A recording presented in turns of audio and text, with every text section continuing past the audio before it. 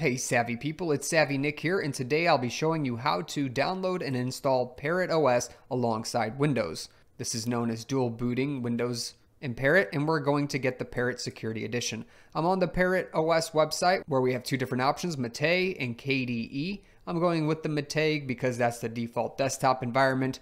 I'm going to hit the download button. I'll make sure to post a link in the description below so you can get to the downloads page and get the correct download. Here it says Parrot Security 4.11 AMD 64 for 64-bit computers. I'm going to save this somewhere on my computer, and next I'm going to flash this image onto a disk to create a bootable disk. Now that I've downloaded the ISO, I'm going to launch and use the Balena Etcher app in order to flash the image that just got done downloading onto a USB, CD, or DVD of my choice. I'm going down to the select image button, clicking on that, and selecting the image that we just got done downloading. Parrot Security 4.11 AMD 64. All right, we're gonna hit open, and then if you already have a USB, CD, or DVD in your computer, it'll pop up here automatically. You can change if you have multiple devices.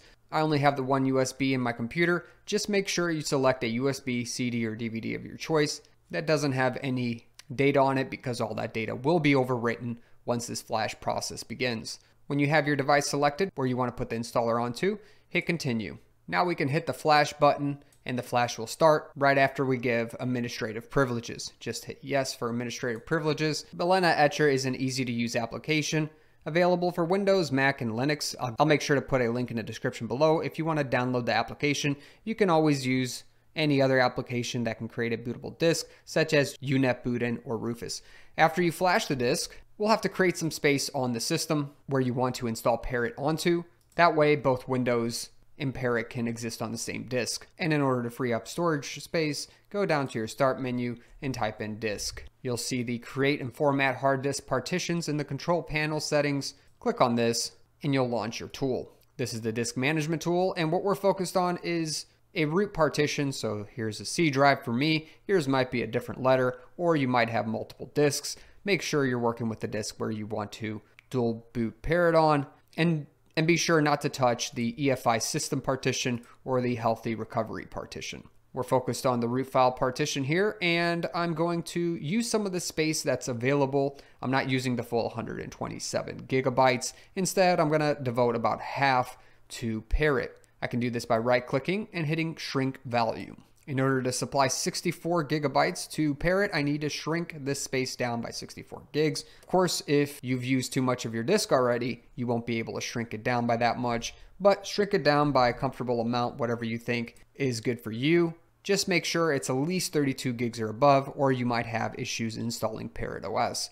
Alright, so the amount I put for myself is 64,000 because it's in megabytes. That converts roughly to 64 gigs, and I'm going to hit shrink. After the partition is shrinked, you'll see that now we have these two spots here. One's the root file partition for this Windows system still, and then on the right side of that we have unallocated space, about 62.5 gigs, at least for myself. Yours might be a different amount. Of course, it all depends on your storage size and how much disk you have to spare. But once you have an unallocated space somewhere on your disk, you're ready to go. So you can exit out of here. And now you're ready to take your USB that you just got done flashing, bring it over to the computer where you want to dual boot Parrot OS, and launch into your BIOS so you can switch the boot priority around. And on my computer, when it's first loading up, it's going to ask whether I want to boot into BIOS. The key for my BIOS is F2 or the delete key. Yours might be something different. In order to get into BIOS, make sure to look it up for your particular motherboard or computer. So since mine is a newer UEFI based BIOS, yours might be different, but I can use the mouse in mine, making it a little more convenient. What we're looking for is to change up the boot priority. Conveniently enough for me, it's available here on the right hand side. So I can look through and try finding the USB that I just got done flashing on, but it doesn't seem to be in one of the top 4 here. So I can either click the boot menu option F8, but let's go to the advanced mode for me, F7, because this might be what your BIOS more closely resembles. On mine, I have tabs up top, so I can select between the tabs. I have Main, AI Tweaker, Advanced, Monitor, and Boot. Yours might say Boot or Boot Priority, make sure to find this in your BIOS and then go down. You want to select your boot option number 1 to be the storage disk, either USB, CD, or DVD that you just got done flashing. So I know mine's a 32 gigabyte USB.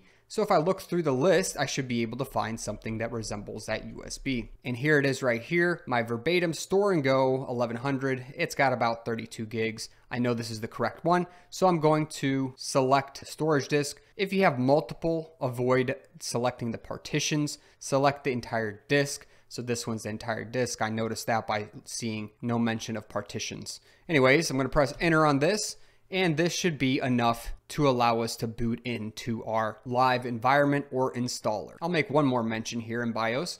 If you are trying to install Linux, you'll want to make sure that you have your secure boot settings disabled or set to another OS besides Windows, or else your system will keep trying to boot into Windows regardless of what you have put into your computer. Also, if you can find fast boot on your computer, you might want to disable that one as well if you're having trouble booting into your Linux environment. All right, and if you made it this far, you're ready to install things. We have a few options here. Try the install advanced modes, fail-safe modes.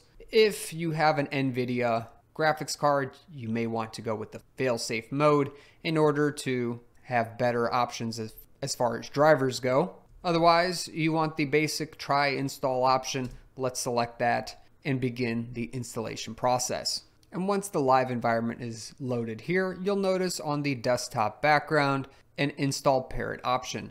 Double click this option and that will begin the Parrot installation for us. The installer pops up and the first question you get asked is, in what language do you want to run this installer? American English works well for me, so I'm going to select that and then hit next. Now we're asked about what territory are we in. Select your region and zone and then hit next. Following that, we can select between the various different key maps and keyboards available to us. Mine's English US, the default version, so it's all good. You can also test your keyboard at the bottom. If it works right, I typed in QWERTY, it came out QWERTY, so everything's fine. I can hit next. Here we have a bunch of options. Make sure to first select your storage device up top so that it is of the disk that you're trying to install Parrot OS on. And then you have a bunch of options here. You can install alongside, replace a partition, erase a disk, and manually partition. The install alongside is not what we want. That will actually shrink a partition to make room for Parrot 411. We've already done this, so we don't have to do it again. We don't want to touch this yellow, green, or blue at all because this is Windows Boot Manager here. This here is probably recovery, and then we have the root file system for Windows, so we don't want to touch any of that. We want this unallocated free space that's unknown, the 62.5 gigs, which adds up to what we reserved for ourselves earlier. We can actually replace a partition, which is probably the easiest way to go. Unless you want to take control and manually partition it yourself, you can do that as well. But for most people, we'll just want to replace a partition. We'll select that option and notice how now we can select this space right here. Look at that. Once we select it, we'll notice on the bottom, this turns red and it says Parrot. It's going to create a partition for Parrot that's of BTRFS. And it says at the bottom, the EFI partition at SDA1, so right up here, will be used for starting Parrot OS, which is fine. One thing I do want to mention is if you set this up wrong, you will overwrite Windows. So always make sure you have your data backed up, no matter what, because you wouldn't want to lose all your data, and this process is permanent. So after we've selected our partition where we want to install Parrot OS, again, the unallocated space, it shows us the current and what's going to happen after. We notice this red is now populated. Now I'm ready to go and hit next. You can put in your name, so put in a name and then what username you want to log in with. You can also name the computer something. So this is what other computers on the network will see you as. And finally, put in a password and make sure to confirm that password. After you're done with this, you can select next. It gives you a rundown of everything that's going to happen on the system, which is basically put in a location, set the keyboard, and then do our partition changes here as we requested. As long as you're confident that you got the partition changes correct, you're ready to go on and install now. So hit the install button and it says one last time for confirmation, you can't undo this. So do you want to install this now? Yes, we do. we'll go on with the install process. And at this point, Parrot OS is now installing onto the storage disk. It's going to take a little while, anywhere between 5 to 30 minutes. And if you have a slower computer, it might even take longer. Parrot OS is a great security distro and a very nice alternative to Kali Linux. It has all sorts of pen testing and vulnerability testing tools. And that's one of the reasons the Security Edition is the most popular edition amongst the Parrot OS Linux platform. Let's give this a few minutes, and after the install is finished, you'll get the all done, all clear message. It says Parrot OS 4.11 rolling has been installed on your computer. Great, it's time to restart to the new system, and at this point what you'll do is select the restart now, and when you hit done, after a little bit when the screens go dark, you can take out your USB stick, CD or DVD. That way it doesn't boot back into the installer. If you're not confident that you did it at the right time, you can shut down the computer all the way and then take it out and restart the computer. You'll also want to make sure that Linux is the first thing to boot in your boot priority. Otherwise, you're going to log into Windows all the time. But either way, you're ready to hit done and restart things really quickly. All right, and once things are restarted, you'll get the grub boot menu. You might want to hit a key, that way it doesn't time out, and select Debian GNU Linux automatically for you. There's a few options here to use. If you want to load Parrot, you'll select the first option. It's a Debian based distro, that's why you see this here. Then the second one is with NVIDIA off, meaning this gives you a little support for NVIDIA so you can actually install those proprietary drivers and load your graphics up until you've done that. So for you NVIDIA users, you might want this option.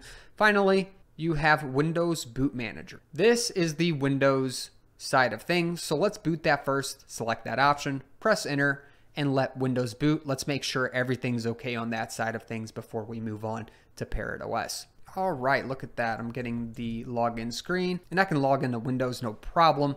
It looks great, nothing's messed up. Now I can shut this thing down and restart. That way I can get into the Parrot OS side of things. Again, while things are booting in, you'll make sure to hit a key. That way you can keep in the menu. Select between the NVIDIA off or the regular option, and then just press enter on Debian for Parrot OS. And now we'll load into Parrot OS instead of our Windows. All right, now we have our login here for Parrot OS. Type your password in for your user, and welcome to your brand new Parrot OS security version. Congratulations if you made it this far. You've successfully installed Parrot OS security on your computer with Windows. You can now dual boot and select between any of them at any given time. This is quite exciting. Let's just look over some things really quickly. If you want a more in-depth review of Parrot OS and how things are set up, what tools are available, and just a complete walkthrough of the desktop environment, I have a video for that as well. I'll post it in the description below. All right, we have just a few options here on our background desktop, the home users directory, the root directory, then we have applications up top. Here's where you can get some of the privacy tools to use. There's also pen testing, which is quite large because you have a lot of subcategories, and this is where all your security tools are going to be in these subcategories. You also have programming, system tools, then we have places, again, the home users directories and the root directory, system for system administration. You have quick links to your terminal, a text editor, Pluma, and Firefox. Some resource usage panels right here. If you click on one of these, that'll get you the system monitor. On the right hand side, change the volume, manage your wired or wireless connection, check the calendar out. On the bottom right hand side, you'll notice some boxes which are your virtual desktops. So if you want to work between various different desktops, you can by using these. On the left hand side, we have our menu, and probably the most popular thing to use is the search bar up top. You'll notice if you click all, you'll get all the expansive tools that are available on Parrot OS Security, including all those security tools for vulnerability and pen testing. Again, congratulations for installing Parrot OS alongside Windows. Now you can successfully dual boot your system. And if you have any questions, comments, or suggestions, please make sure to post them in the comments section below. Also, make sure to subscribe for future videos and make sure to like the video. Catch me in a great community on Discord, and I'll catch you in another video. Thanks for watching.